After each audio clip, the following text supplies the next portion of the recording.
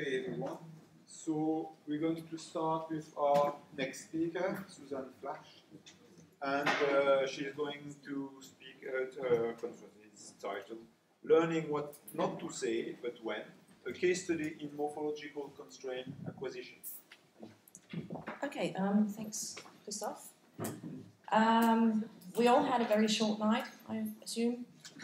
Lots of noise. 4 years ago, we were in Belgium for ICCG10, when Germany won, except the Belgians didn't cause that stink for the Germans, obviously.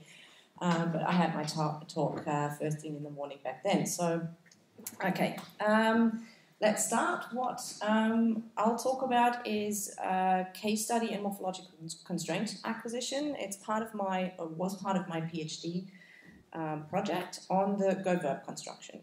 The go-verb construction is subject to a constraint, and the question then is, from an acquisitional perspective, how do children acquire that constraint if morphology doesn't occur in the input? How does that proceed? The go-verb construction, I go get the newspaper every morning, let's go find a paragraph marker, is interesting and idiosyncratic because it doesn't allow inflections. Any inflections will be ruled ungrammatical and they do not occur in corpora. We heard the best stem constraint in Martin's talk, so that was a bit of a lead-in. That's a prime example of that bare stem constraint, and it has been addressed almost exclusively from generative perspectives, where it's seen as the output of morphosyntactic or parametric operations. From a usage-based perspective, the discussions pertain to different aspects of the construction, but I proposed in my dissertation that the constraint is actually functionally conditioned, because not only is the construction subject to a morphological constraint, it's also subject to a semantic constraint, and I argue that that's a bit of a coincidence because the morphological constraint actually follows non-causally from the semantic constraint because of English morphology. So what did I do? Usage-based perspective, asked the question, what's the construction used for? What's the context of use? And usually you find an overwhelming use of the construction in imperatives and infinitives. However, if we ask the question what the construction is used for, from a functional perspective, then we see orders, suggestions, commands, encouragements, invitations, and so on and so forth. So, in a sense, if we know that dictum, you shall know a word that a company keeps, in the case of the construction, you shall know a construction that a company keeps. Not only do we have imperatives where that mapping is relatively straightforward between form and function, you also have infinitives that contain matrix verbs, requestive matrix verbs, let's constructions, deontic modals, and so on and so forth.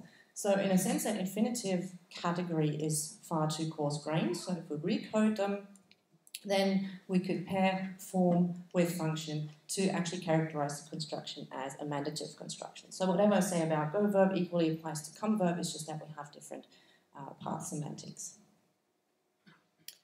And once we have made that observation, you can actually just purely on the basis of what does occur, make an informed inference on what does not occur, because some of the inflected uses are not licensed by the schema, which has to satisfy 3 conditions: participant, function, and scene configuration, such as in go get a job, let's go have a drink.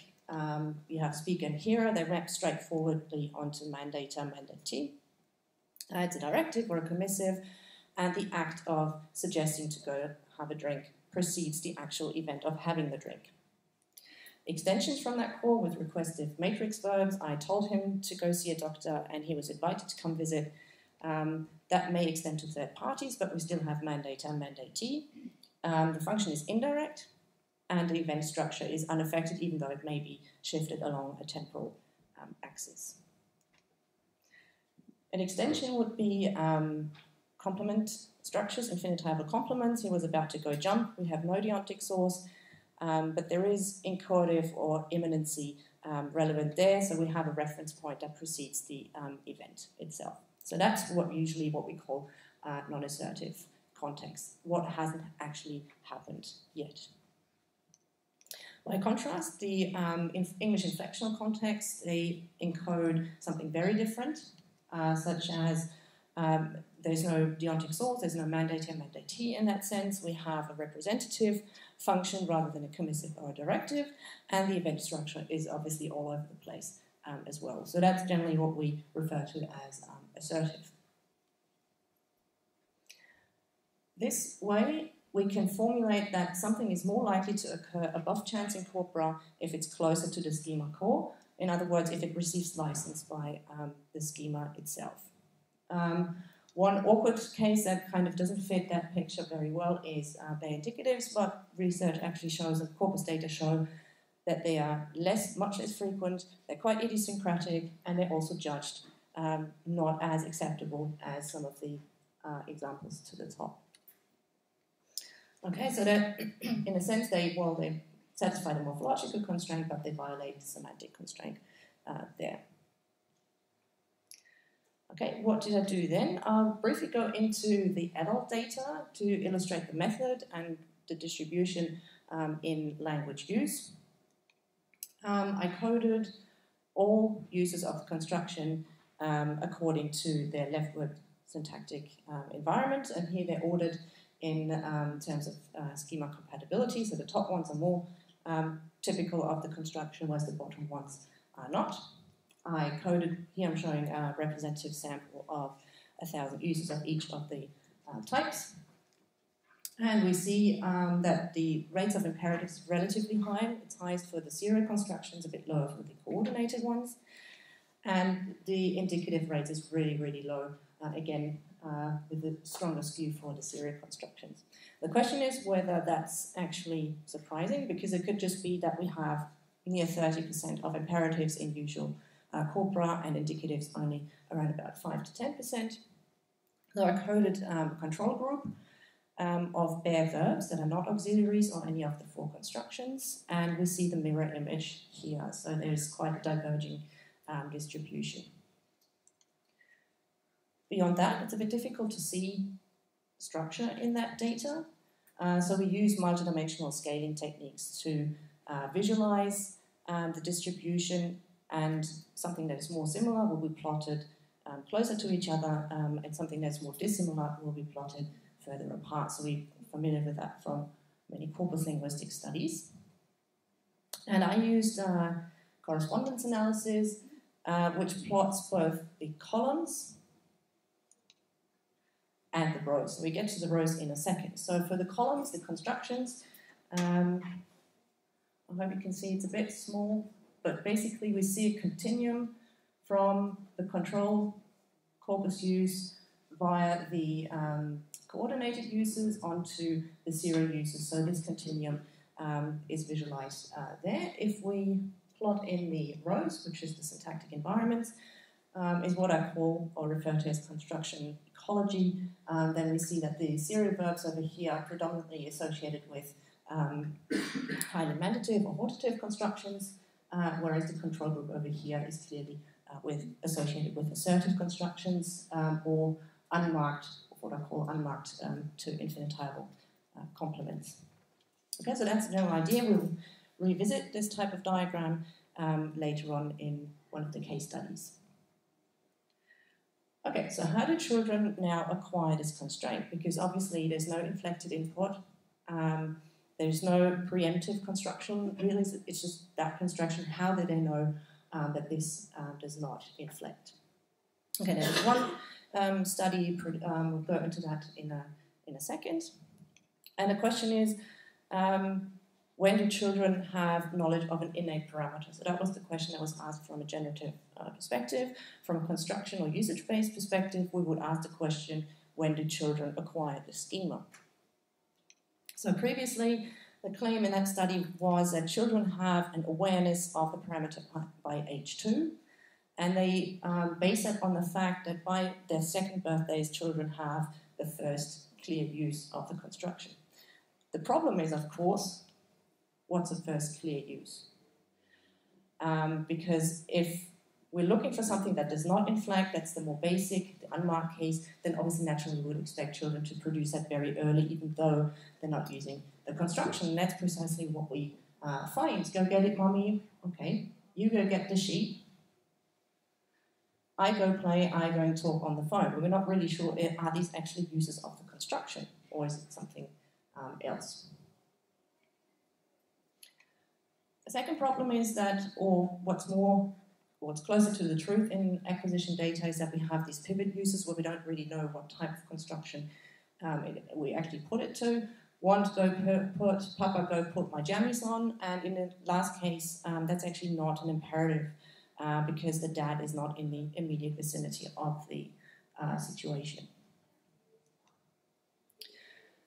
Okay, and what we also find is that there's frequent and continuous use of assertives, and they are inflected relative to the morphological maturity of the children, such as, Mom, we go and see that kind of snake, Jesus, go turn, we get the absence of inflection, it goes fall in the grass, it goes save children, and then by even at age 10, we find he goes, shoots a blank, and they hit it and it breaks. What this shows, however, is that children seem to have a very, very different representation of the schema by that age, and we can now ask the question from a usage-based perspective. How do children acquire the schema in two parts? How do children approach adult use? So they're very dissimilar at the beginning and they become more similar towards maturation. And then schematization. How does the schema representation, supposedly based on the output, proceeds across childhood? Okay.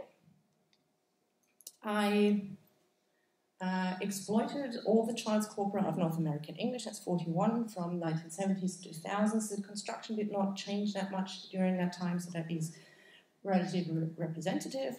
I extracted more data for GoVerb, that's why I focus on GoVerb, and interestingly, CumVerb shows a very, very different picture, but we may have time for that in the discussion.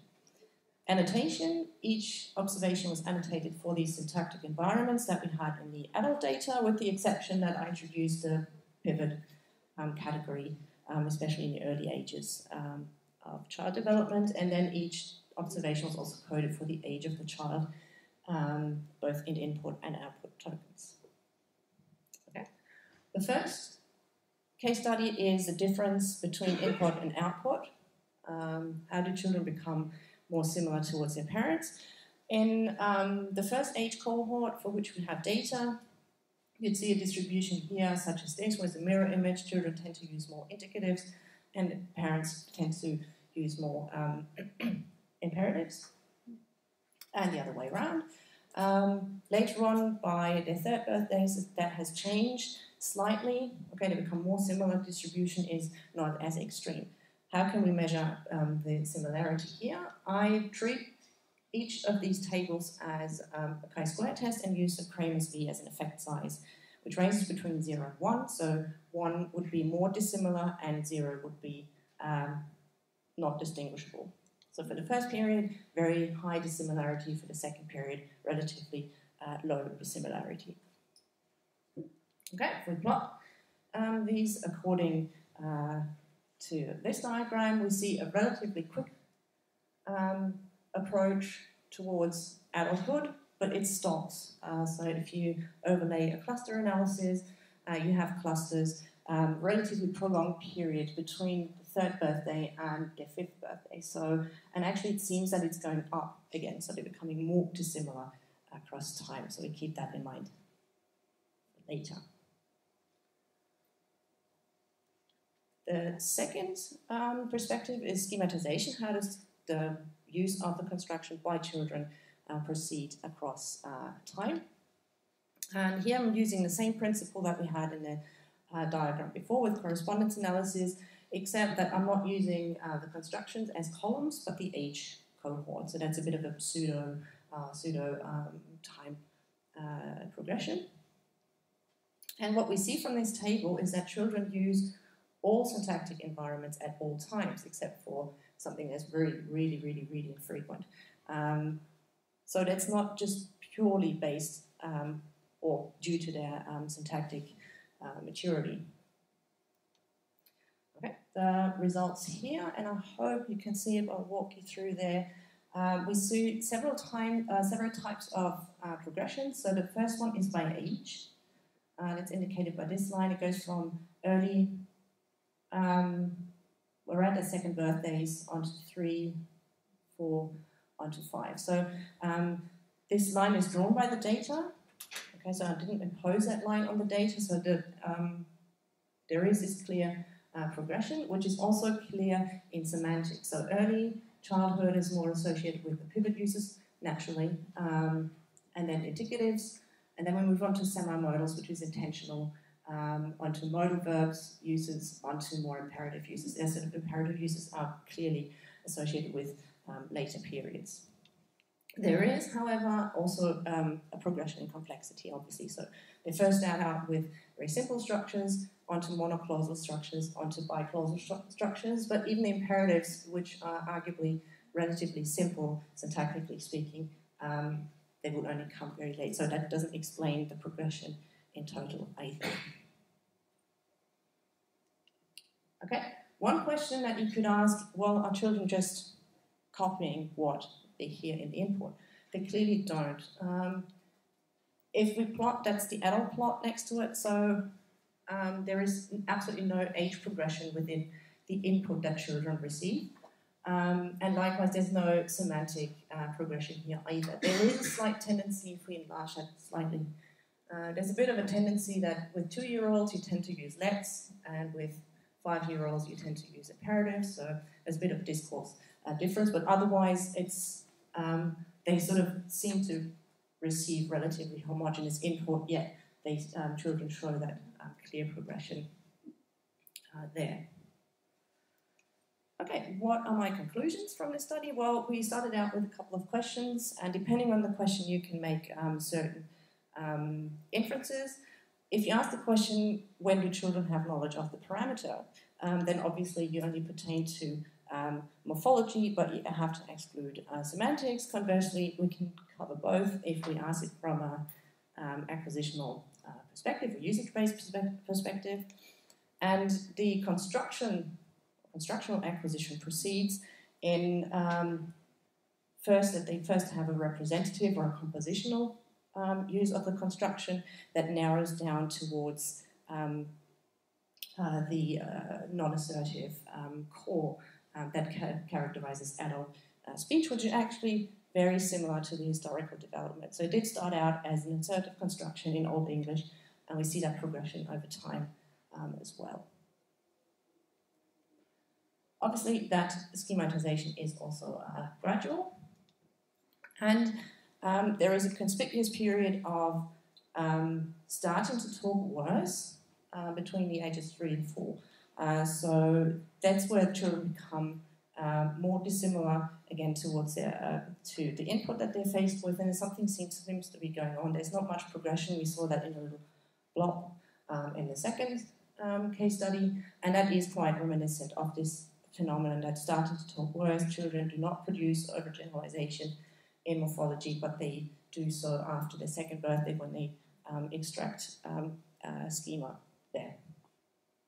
Okay, so the question, how does that relate now to the constraint acquisition? Clearly, children don't have inflected input.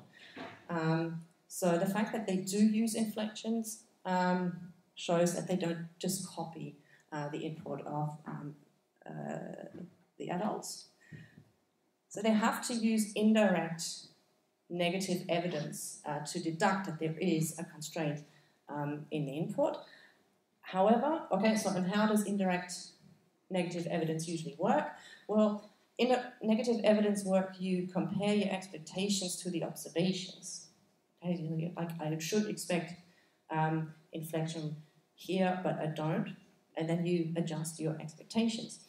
The problem is that presupposes that you have an expectation. So if you don't have an expectation, you can't know that the expectation doesn't match your observation, which means that this presupposes that children need an abstract knowledge of the inflectional schema in general.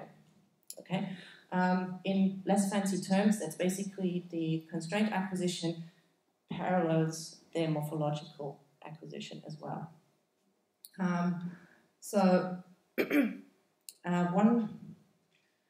Just before we head off there, that's a graph of the overgeneralization progression. Okay, so that's the overgeneralization of past tense forms. In the beginning, children make very few generalization errors, and then they sort of jump up considerably before they drop off, but that progression is relatively long, and it takes them quite a while up until about their 5th birthday before they sort of drop to much lower levels. If we overplot that with the progression that we saw in becoming more similar towards their parents, we see that near parallel development here. So children become very similar to their parents very quickly, but then start to talk worse, so to speak, and that takes them quite a lot of time to reach pre-talking worse levels. Okay, and that's me. Thank you. So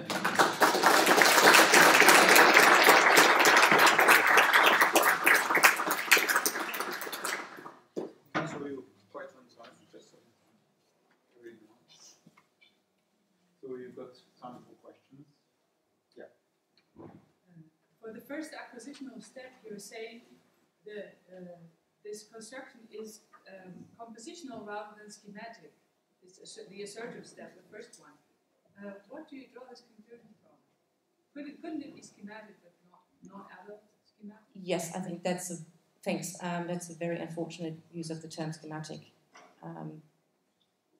It could, I mean, obviously so could. What's the contrast between compositional and schematic there? I'm not so sure. Oh, I think I meant schematic in the term of the schema that adults have.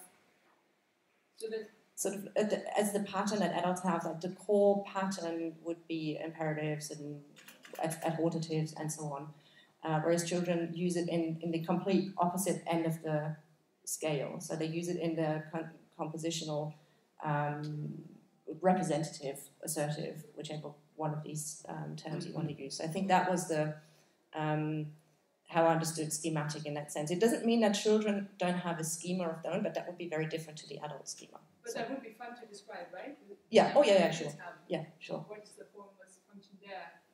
Yeah. I think I fell prey to the same problem that a lot of the generative ideas do in assuming that children have adult skills rather than, so that you describe children's use of language in adult terms rather than describing it in their own terms. So, yeah, thanks.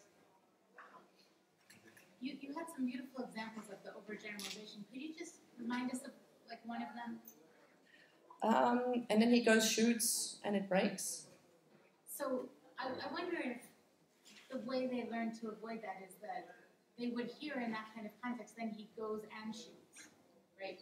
And they would always hear that. So then they would have a more accessible alternative for that kind of meaning. So they don't have to necessarily expect and be corrected, but they learn something else to replace it. They do have a bit of a preempting construction there. Was that a question or more a comment? I actually didn't look into the coordinated constructions of how they are acquired, so I would have to. I guess it could be, the kid has something they want to say, and they haven't learned the adult way to say it, so they use what they have, and they extend this in a way that they haven't heard. Yeah. I mean, it kind of does make sense that usually these types of examples do occur with the most frequent verbs as well. And the most frequent verbs are also usually prone to inflections in adult speech as well, which may be a frequency effect, obviously, that if the more associated ones, the frequent ones, they're also more likely to be inflected. I mean, there are a couple of these examples. So, that's a tough call, like whether to describe these inflections in terms of the go-verb constructions or whether to take the go and verb construction into consideration as well. I think there's one more context that you didn't mention, which is in an if clause. If I go buy a new car, if you, but not if he go buy a new car. And so I guess that could be Del's explanation why that's wrong. Could be again, why shouldn't the why should you regard by as uninflected in a case when it with let's say a plural third person pronoun? I've been sort of struggling with that fact as well, but the construction you're describing is, I classified them as indicative. There are very unusual indicatives, and they're very rare, but if indicatives do occur, they actually tend to occur in conditionals. So I've always a bit struggled with why is it fine to use it in the bare form if I go buy a car, but not if he goes buys a car. That's more or less a cut-off between that semantic constraint. He can violate a semantic constraint more easily than he can violate a hard morphological constraint because it's so entrenched with the bare forms that occasionally you find examples like, and then if he goes, buys, and then some like self-correction goes and buys, and there's sort of because it seems for people obviously are more happy with violating a semantic constraint than they are with violating a hard, almost hard morphological constraint. Got time for another question? Yeah. Can we go back and look at the plot of the schematization result? I was just thinking about this complexity. So this is a binary plot. So you've got complexity as well as you had three things. Maybe this wasn't the right plot. One of the plots should have complexity in there as well. Or did I just? Oh, you mean the explanation here? Yeah. Yeah. No, it's an ordinary simple correspondence analysis. But complexity is one of the factors in there. Is that right? That's one of my interpretations. So they start with simple constructions, and then most of the constructions down here are actually biclausal rather than monoclausal. That was just that's not in the plot. That's an interpretation of I was just thinking because maybe it's structured by complexity, not by. Yeah, that could be right, especially these ones in particularly the why don't we go see a movie construction. That is so complex that it actually only occurs with 5-year-olds. However, imperatives are arguably relatively straightforward. And I don't have children, but I've been told that children as young as 2 use lots of imperatives. So that doesn't explain it. If you had enough data, you could redo it with only examples that were of comparable complexity, but I don't suppose you No, but what could be done relatively straightforwardly is code a sample of child use that is not the go-verb construction and see how they use it and then compare it. Thanks. I think we should stop now because it's time for lunch. So thank you very much.